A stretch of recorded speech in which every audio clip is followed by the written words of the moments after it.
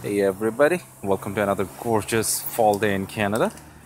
Today I just received the much needed Selin translator for my Twin Turbo 300 ZX. I am so excited about this. I have been waiting for this for the longest time to find a good deal, because the translator with the wiring harness and everything, it was about 320 US, and then shipping to Canada, import charges and whatnot. A big shout out to Rick Boosted from TDC Motorsports. Rick, if you don't mind, I can tag your Facebook in there too. He hooked me up with the Selin translator kit. He had a unit. The box is a little shaky, but couldn't care less. The unit itself is brand new. It comes with two other boxes and an adapter plate. So the part number for the kit is that SD1006-Z32-S, and inside there this is the translator. That's SD1006-Z32, and that is the wiring harness. I'm going to start with the wiring harness.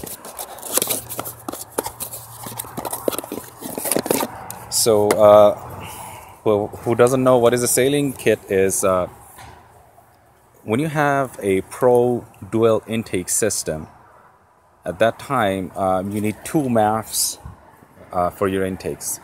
Now your engine can only recognize one MAF.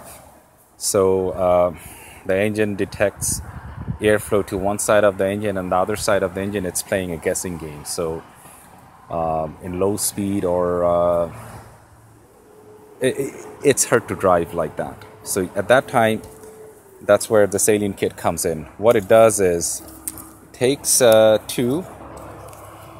the reading from both maps individually, goes to the kit through this, and the kit will balance the voltage and measure the airflow, and based on that will feed more information to the ECU, and the ECU will send oil pressure and spark based on the new airflow regulator. Now going to the kit itself, very high quality. They are the only one in pretty much that makes the kit. Now in my kit I have, where's that? Okay, I have two options: add and average. So people who has a dual Pro Charger kit but doesn't have a standalone ECU or an ECU which is tuned for the kit needs to go to add section. So on the standard add section, what it does is it takes the reading from it and divides the airflow into two and sends the ECU signal. Now in my car, I have the Jim Wolf standalone ECU with the Pro Charger kit in it. So for me, I will go to average. So what it will do is basically read the two two MAF readings and take an average out of it, and then send it to the ECU. The way to get to add or average is basically click this button or something. Do something. Oh, right here in this corner. So you go on the left to add, and on the right to average. I'll leave it on average because that's what I will need.